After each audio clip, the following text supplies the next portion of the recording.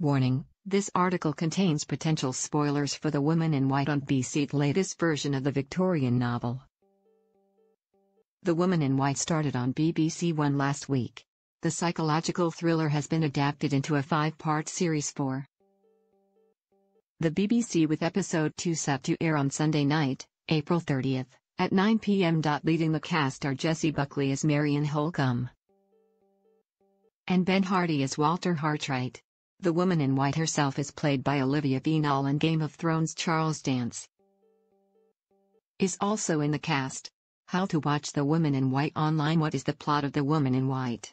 The Woman in White is based on the classic 1859 novel of the same name by Wilkie Collins and is widely considered to be one of the first ever psychological thrillers and a pioneer of the sensation novel genre. The plot follows young artist Walter Hartwright, who one night comes across a ghostly woman dressed white, lost in London.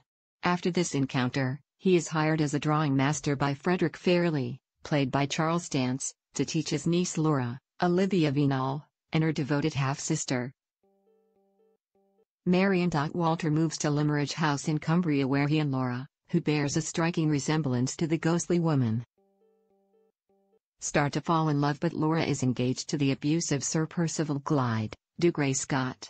While in Limeridge, Walter realizes that the mysterious woman in white he saw is connected to the family. The Woman in White 2018 cast. They tell him she is a mentally disabled child named Anne Catherick, also Olivia Vinall, who lives in a mental asylum. In the book, Laura receives an anonymous letter warning her against marrying Glyde, but it goes ahead anyway.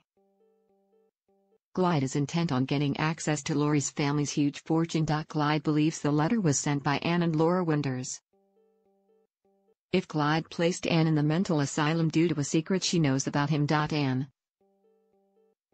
now terminally ill, travels to Blackwater, where Laura and Glyde are living, and tells her she knows a secret about Glyde that will ruin his life. Where is The Woman in White 2018 filmed? When Glyde hears that they have been communicating, he becomes extremely paranoid and comes up with a plan to switch Laura and Anne, placing Laura in the mental asylum and burying Anne under Laura's name. The official synopsis from the BBC is: after Walter Hartwright encounters a ghostly woman dressed in all white on a moonlit road, he soon finds himself drawn into a mysterious and disturbing world. Romance, suspense, and danger combine as secrets come to the fore in Wilkie Collins' haunting tale of insanity and identity. The story serves as a metaphor for men's control and abuse of women. Producer Sarah Curtis explains, Wilkie Collins' rage about the injustices faced by women in Victorian Britain finds expression in a story that explores the dispossession of women through marriage and the compromises that are forced upon them. In a strangely contemporary twist, the story also explores the issue of identity, where it resides and what happens when it is misappropriated. Executive producer David M. Thompson says the plot focuses on men's abuse of control over women and their ruthless determination to use women for their own ends.